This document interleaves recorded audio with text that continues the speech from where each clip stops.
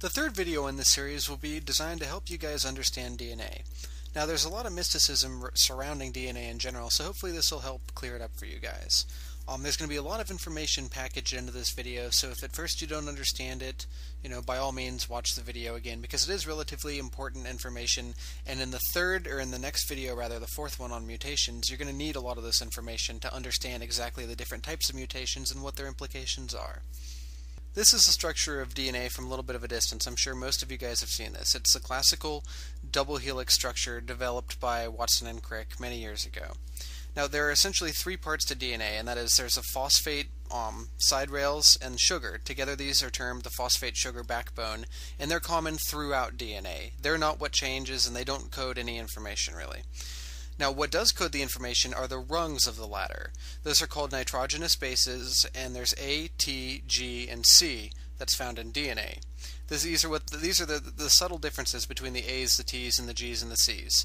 As subtle as it looks, however, these make all the difference in the world, and they're responsible for coding every gene in our body.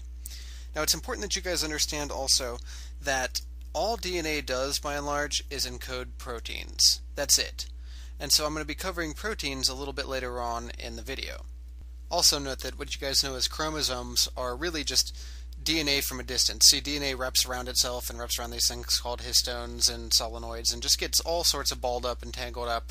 And when you tangle up enough of a mass of it, you can actually see it, and that's what chromosomes are. But nonetheless, the information in DNA can be read in the order of the nitrogenous bases, going from a 5' end to a 3' end. It's not important that you know the distinction, but simply know that there is directionality to it. So you can start by reading the genetic code, as I stated before, by the order of the nitrogenous bases, that is the A's, the T's, the G's, and the C's. Now, every three nitrogenous bases are collectively known as a codon. So one codon is equal to like a CAG or a GAC or something like that. And each codon encodes an amino acid. Now, multiple amino acids strung together encode a protein. So think of it as DNA, every three bases equals one amino acid, many amino acids equal a protein. And this is very, very simple and fundamental to biology. Now there's also what's known because of this as a reading frame, which means that if you were to screw up DNA by what's called a frame shift mutation, by either adding a base or deleting a base, everything downstream from that would be garbled. Because keep in mind, every three bases equal a codon, so if you're taking one of the things out of it and shifting everything over, you're changing the order of where the codons stop and begin, and they're going to consequently encode entirely different amino acids and entirely different proteins as well. So this is very important, and the reading frame must be maintained in order to translate the proper amino acid that's desired for the given protein. It's also important to understand that genes have structures as well, in the sense of part of a gene is what's called the structural domain, and that encodes for actual proteins. That's the functional product. Whereas the other section of a gene is called the regulatory section, and that acts as a switch. So it's not either you have a gene or you don't have a gene. More often than not, genes can be easily controlled simply by switching them off, as opposed to completely deleting them. This is oftentimes what happens in evolution, in the sense of a gene will just get switched off, but the structural part will remain. Now, also keep in mind this is how atavisms work, which I discussed in my Proof of Evolution 3 video, where the genes don't simply get deleted whatsoever, they just get turned off, and in an atavism, they just get reactivated or switched back on. So it's very important also to understand that this is a key mechanism that can be used to regulate genes also. Okay, so you've got your DNA, you've got your GAC, TAG, you've got your reading frame, you've got your codons and all of that, but how do you actually make a protein out of it? Well, what has to happen first, and this is what's called the central dogma of biology, is that DNA has to be transcribed into RNA. Now the difference between RNA is very simple. It's simply that DNA is lacking in oxygen on one of the carbons. That's the only difference. That in DNA is double-stranded and RNA is single-stranded typically. So what happens is there's an enzyme called RNA polymerase which goes along DNA when it's time to be transcribed, and it creates an RNA copy of the gene. Now this RNA copy then goes through what's called translation, and it meets a ribosome, which is an organelle in the cytoplasm of a typical cell. So the RNA meets up with the ribosome. It then goes and through various other types of RNA, such as tRNA and whatnot. The mRNA message and the codons contained in the RNA are translated into amino acids. The protein is assembled by the ribosome and it exits. So what you have here is a message going from DNA to RNA to protein. And that is a central dogma of biology, and it's very important, and that's what controls absolutely everything in our body. The more interesting thing to note before we move on is that there are a lot more combinations of A, T, C, and G than there are possible amino acids. As such, several codons will code for a single amino acid. For example, CCT, CCC, and CCA, and CCG all code for the same amino acid. This is what's called as the redundancy of the genetic code. And it's also very important because oftentimes what happens is it's just the very last letter that's changed. Because keep in mind, CCT, CCC, CCA, CCG, it's only the last letter which is changing, and as such it's all the same answer. So pretty much anything with CC blank is going to be making a proline. And that's very important, and it's the foundation of what's called the wobble hypothesis, which I really don't have time to get into here, but if you want a good read, Wikipedia it.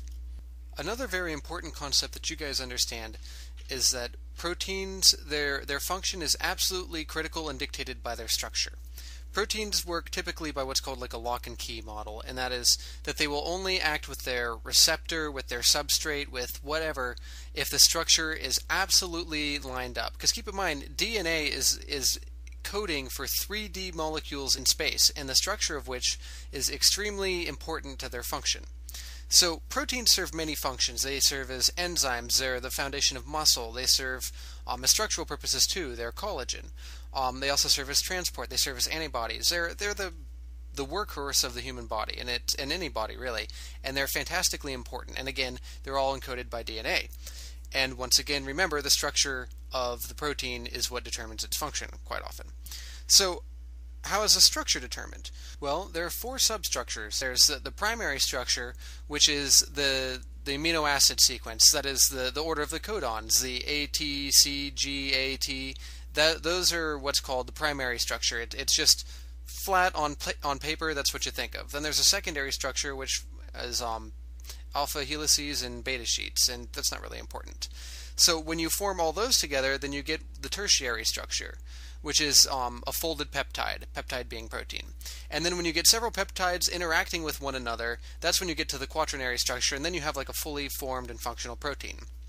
So what determines then exactly how the protein will fold? Well, it's actually intrinsic, given by the primary structure that is the amino acid sequence. See, amino acids have different physical properties in the sense of some of them are basic, some of them are acidic, some of them are polar, some are nonpolar, some of them have sulfur, and it all corresponds there. Whenever you take a protein and you put the amino acids together in the proper way, given that the conditions are right and it won't be denatured, it'll automatically fold into the correct position. So from the primary sequence, that is the DNA sequence, and the primary structure of the protein, which is the A, T, C, G, etc. of the amino acids, you get how the protein will fold, and it'll fold the same way every time. So remember, the protein, the way that it folds, is what determines its structure. So I hope that this is all coming together for you guys, because remember, you had the DNA, which goes to RNA, which goes to amino acids, which goes to protein.